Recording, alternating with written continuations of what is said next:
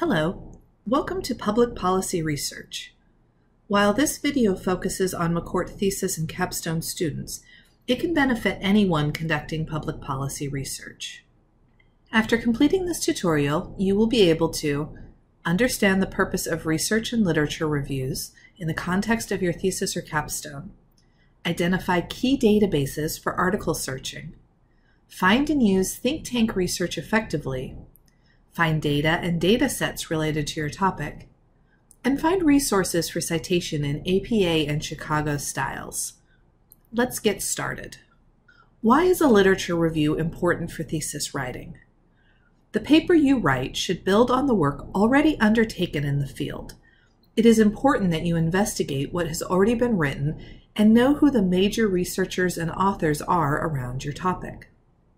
A solid knowledge of the field provides the groundwork for your argument and the basis for the position and policies you put forward. It provides the backbone to build your argument. Thorough research also prevents confirmation bias, only looking for material that supports your view. By exploring in depth, you may find different policies or ideas that strengthen your thesis. A clear literature review or background section also leads to academic integrity. It demonstrates that you are aware of the major divisions and agreements in the field and that you are drawing on research, not personal opinion. So where do you find literature on your topic? The library's homepage defaults to Hoya Search, the library catalog, which searches our books, ebooks, articles, and electronic resources. It also searches the collections of other local universities in the Washington Research Library Consortium. Hoya Search is useful for broad information on a topic. However, the depth of research you need for thesis requires targeted resources. The library has curated guides on specific topics to help you with deeper research. They are located under Research and Research and Course Guides. This video will cover resources in the Public Policy Research Guide. If your topic is interdisciplinary, then other research guides may be helpful. For example, if your topic is on K-12 education policy, the Education Research Guide will have relevant resources. If you are not sure which research guide is most useful, you can get help from a librarian. We have an online chat for quick answers, or you can place a one-on-one or group consultation request on the library's website. Let's dive into conducting your literature review. The library subscribes to over 700 databases, which tend to specialize in certain topics or formats. Some databases are more general, such as Academic Search Premier, JSTOR, or ProQuest Central, while some are highly specialized, such as ERIC, IEEE, Hein Online, and Nexus Uni. To get a wide range of articles, it is important to search in more than one database. The research guides that are related to your topic are a great place to find relevant databases. You can always talk with a librarian to determine the best databases for your topic. Once you have decided on the databases to use, you can start searching on your topic. One of the hardest parts of doing research is figuring out which words to search. How you describe a concept versus what the authors call it can be different things. Searches with similar keywords can help expand your results. In this example, you can see alternate terms or keywords for a topic about disenfranchisement among minority and BIPOC voters. Play around with the different aspects of your topic too. A topic about disenfranchisement among minority and BIPOC voters can be searched in the following ways: disenfranchisement and voters, disenfranchisement and minority or BIPOC, voting and minority or BIPOC, disenfranchisement and minority or BIPOC and voters. Research is an iterative process. It is normal to run more than one search and to change your search terms or aspects of your topic. Your topic has more than one dimension. Your searches should too. If you are still having trouble finding articles, please reach out to a librarian for help. Let's try some example searches in key public policy databases. One key database is actually Google Scholar. It is a good place to get a broad view of research on a given topic. Please watch the Google Scholar Basics video for more information on how their search engine works and advantages and disadvantages of using Google Scholar, some of which are shown here. If you've used Google Scholar in the past, you may have noticed that articles are frequently behind a paywall and want you to pay for access to the research. Please do not pay for research. You can link Google Scholar to your library account to get access. One way to get access is to copy and paste the citation into Hoya Search.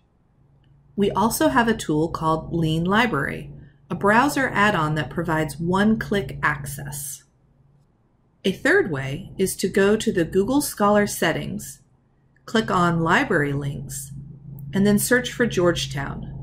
Check the box for Georgetown University Find Full Text at GU. Searching in Google Scholar is straightforward since it supports keyword and natural language searching. Look through the first page or two of results to see if the articles are relevant.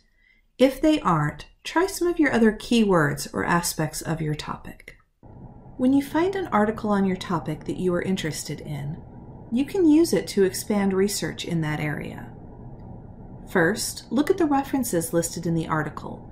These articles will be tightly focused on the topic, but older. Use the Cited By feature in Google Scholar to see who has cited that particular article. These results will be newer, but may be less focused on the same topic. The Related Articles button uses Google's algorithm to predict what other articles may be helpful. This can be hit or miss.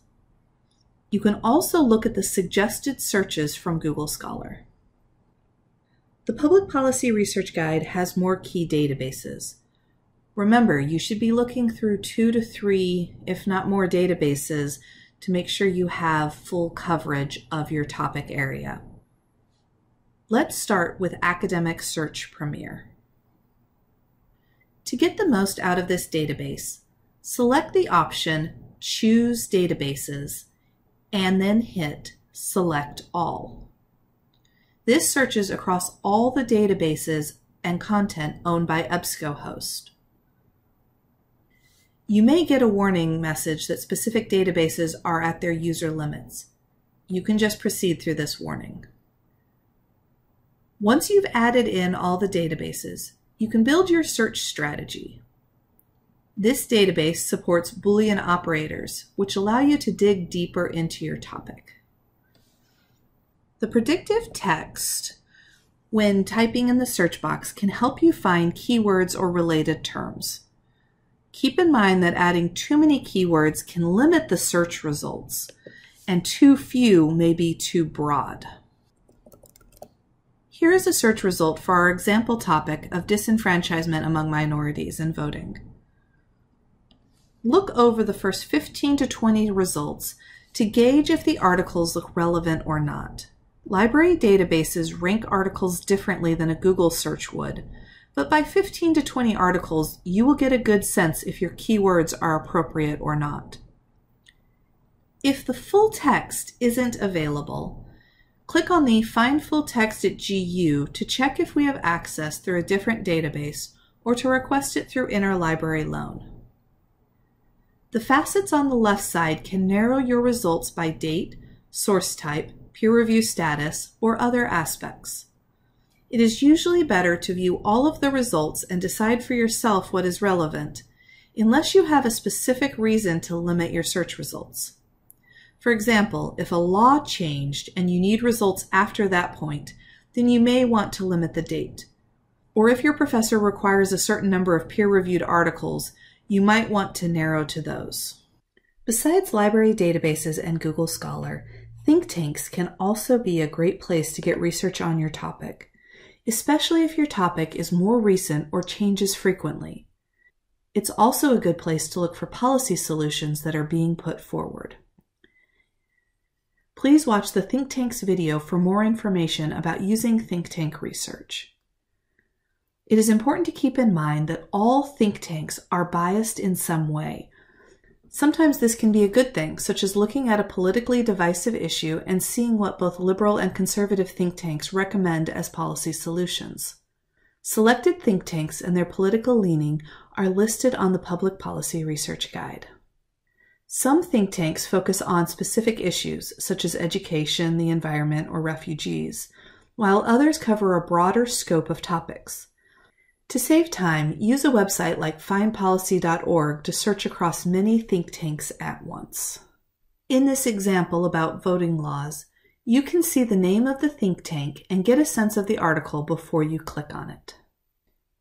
Another option is Policy Commons.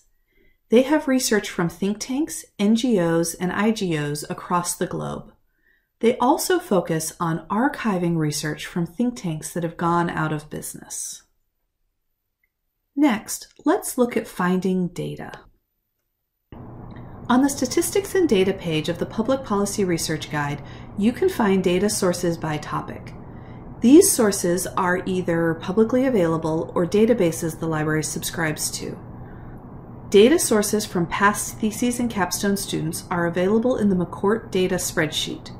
There is some topic searching and several tabs with different data sources. Please note that the library cannot purchase additional data sets at this time. When looking for data and data sets for your topic, you must first determine who would collect the data that you need. Is it a government-funded project, privately owned data, something researched and reported on in an academic article? Think about who would collect the data and use them as your main source. Also keep in mind if your data is confidential. If it has sensitive information, it may not be available for you to use. You can also use a general search engine to search for your topic and data sets. Try searching with dataset as one word.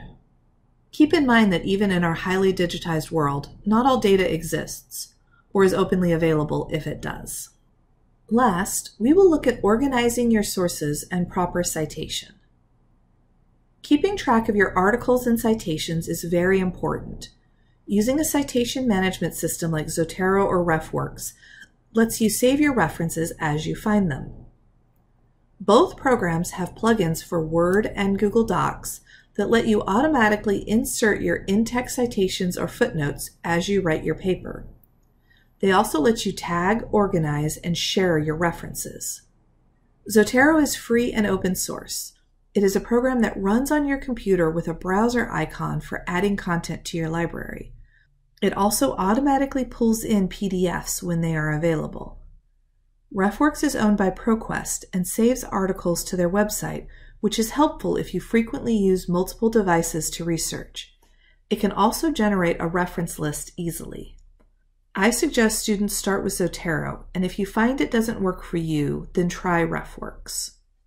On the Public Policy Research Guide page under Citation Tools, the library has video tutorials with basic information on APA and Chicago style citation. Another resource to help with your citations is Purdue's Online Writing Lab. They have information on citation for both APA and Chicago styles. While their written content is excellent, please be aware that the Cite Your Sources banner is an ad. Please do not use this service as it is unreliable. This concludes our video on public policy research. If you would like additional information or have questions, please ask us.